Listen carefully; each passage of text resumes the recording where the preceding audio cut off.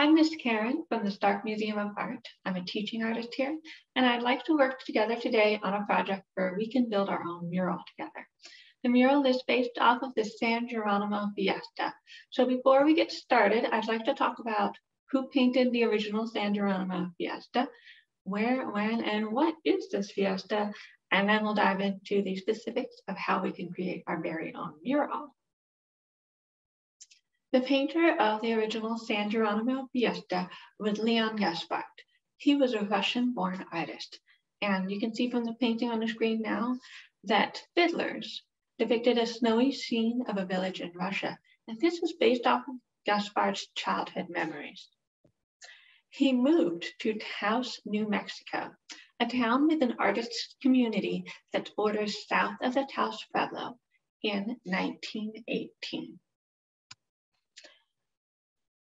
On the map, you can see there's a star. That's where the Taos Pueblo is.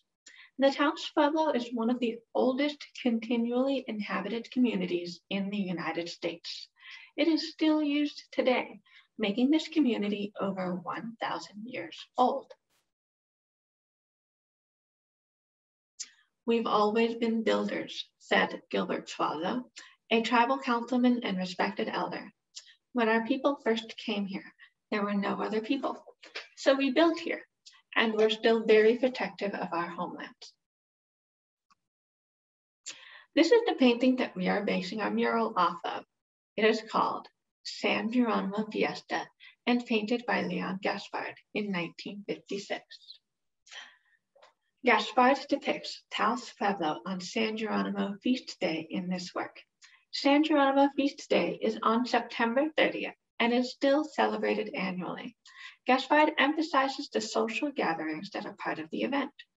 The central figures wear feathered headdresses associated with Plains Indians, while the man in the front at right wears a hat typical of the Apache. People from many tribal nations come together at this fiesta and exchange customs and ideas. Now let's get started on making our very own San Geronimo Fiesta mural. You will get a piece of paper with just a very small part of the painting.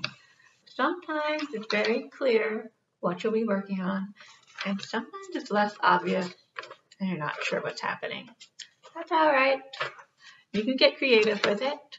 The rule that I have for you, though, is to not draw on any of the lines that you see right up here.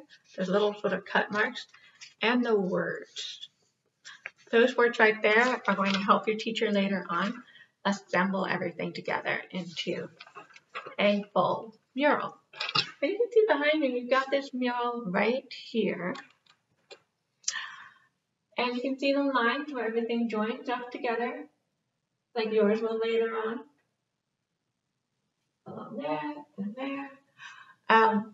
The thick black lines are going to tie it all together and make it look like a complete scene when it's put together. Some people are going to use a limited color palette. Over here, I've got someone who chose to use only blues. And back here, black and white. Some people add extra details, like these darker color lines that are striped in here, and this swirl down here. Some people are going to use more realistic tones and more realistic colors, like I see right over here. And some people will go more bold and some bright oranges, purples.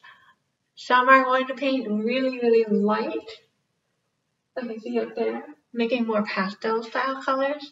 And others are going to go really, really, really dark. The colors will all come together in this rich tapestry. Use your imagination and your own style when you're putting it together. Your teacher will assemble it for you, so be on the lookout for a new addition to your classroom. If you do finish early, we've also put out a coloring sheet of your own with the full San Geronimo Fiesta available for you. Enjoy!